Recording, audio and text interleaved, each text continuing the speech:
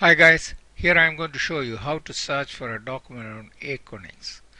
Aconex document search is not case sensitive. That means you can type in uppercase or lowercase, it will still search the same. Also, some of the other important things about the search is the hyphen. Anything before hyphen is a separator. So if you have a drawing number A1434 hyphen something else, and if you type in A1434, it will search for A1434 and everything with hyphen and beyond. Let's do that. A1434 search, and here one A1434. Here is another one, A1434 hyphen DWG. Now let me put a hyphen there. You still get that. Now if I put a D, nothing.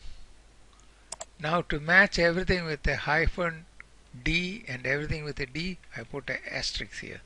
Search. And I get that one. Now let me search with just an asterisk. A14 asterisk.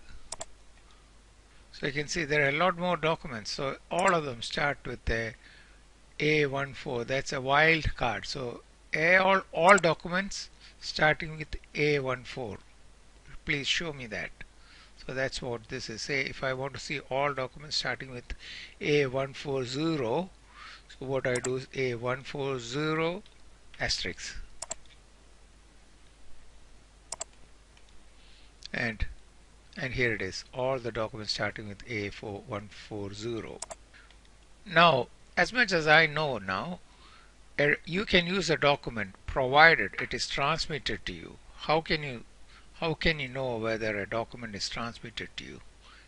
What you do is take the document, click this little down arrow, see the transmitter history, look at that, and yeah, so here it is. This is transmitted to us and you can see that it was transmitted.